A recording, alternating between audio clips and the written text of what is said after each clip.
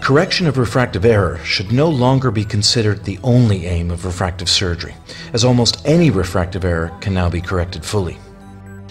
The final refractive surgical frontier is the challenge of correcting presbyopia.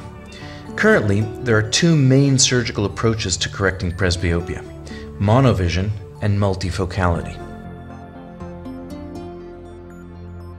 The first attempt to create a multifocal cornea using an excimer laser was by Meditec in 1991, using the MEL 60 excimer laser. A small superior zone was intended for near, while the majority of the profile was intended for distance. Since then, other multifocal ablation profiles have been used, such as creating a central area for distance vision with a mid-peripheral area for near vision, or steepening a central area for near vision, leaving the mid-periphery for far vision.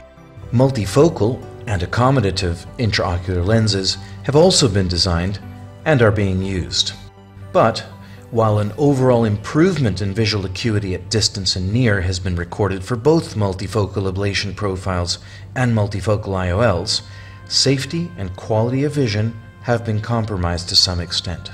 The underlying problem with any multifocal presbyopic correction is that the brain is not wired to interpret multiple images in the same eye, and so there's often a very long neuroadaptation period required.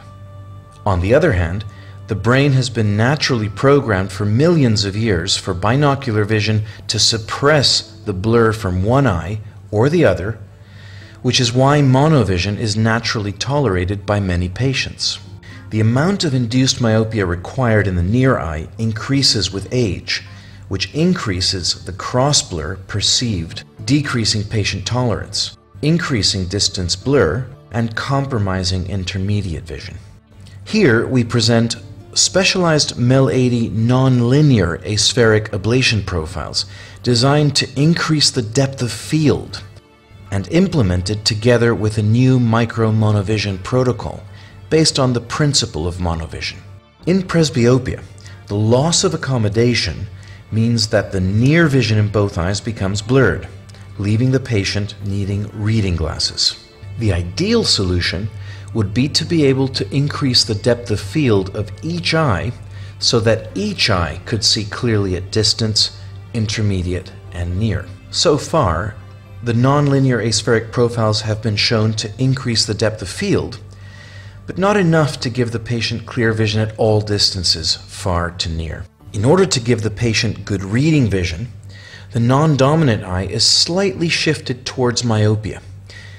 This results in one eye being clearly focused for near vision, but only slightly blurred at distance, and the other eye being clearly focused for distance vision, but only slightly blurred at near.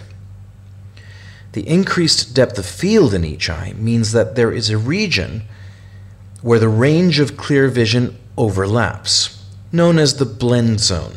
The result is that good binocular near, intermediate, and distance vision can be achieved with a lower degree of anisometropia than traditional monovision, which we refer to as Micro-Monovision.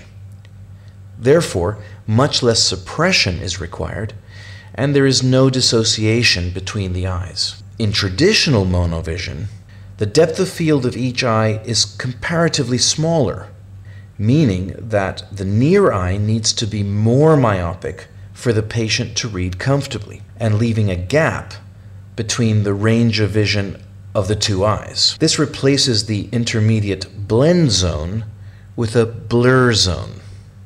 This makes traditional monovision much less tolerated than laser blended vision.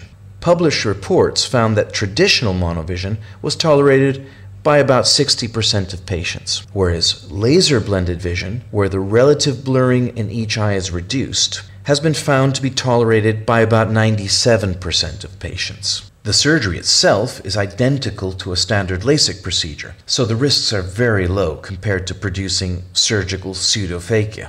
In this example, The flap is created using the Visumax femtosecond laser. Suction is applied to the cornea, and the pressure is low enough for the patient to see throughout the procedure.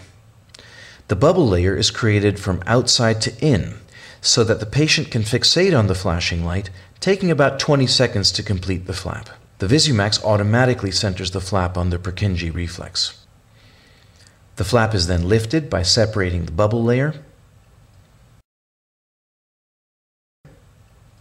The ablation is carried out, and the flap is replaced. In a prospective study for both myopic treatments up to -8.5 diopters and hyperopic treatments up to 5.75 diopters, the combined distance and near binocular visual outcomes were found to be excellent. 98% of myopic patients could see 20/20 at distance and read J5, which is newsprint, at near. 95% of hyperopic patients could see 20/20 at distance and read J5 at near. The fusion between the two eyes was confirmed by the finding that binocular distance vision was statistically significantly better than the monocular distance vision of the distance eye alone. This demonstrates the presence of neural summation between the images from the two eyes, despite the relatively blurred distance image in the near eye. To illustrate the increase in depth of field, the near eyes in the hyperopic group had a mean refraction of -1.32 diopters. So one would expect the mean uncorrected distance vision to be about 20/70. Actually, it was 20/44, better than expected, corresponding to a nominal distance refraction of only -0.85. For the near vision, an average add of 2.25 would be required given the average age of 56. However, the patients were able to comfortably read newsprint with an add of only -1.32 diopters. This range demonstrates an effective depth of field of 1.4 diopters. In summary, the use of nonlinear aspheric profiles that increase the depth of field of each eye enables the difference between eyes to be greatly reduced, increasing tolerance, providing continuous good vision from near through intermediate to distance objects, and all this using standard extraocular LASIK surgery, optimizing both patient satisfaction and surgical safety.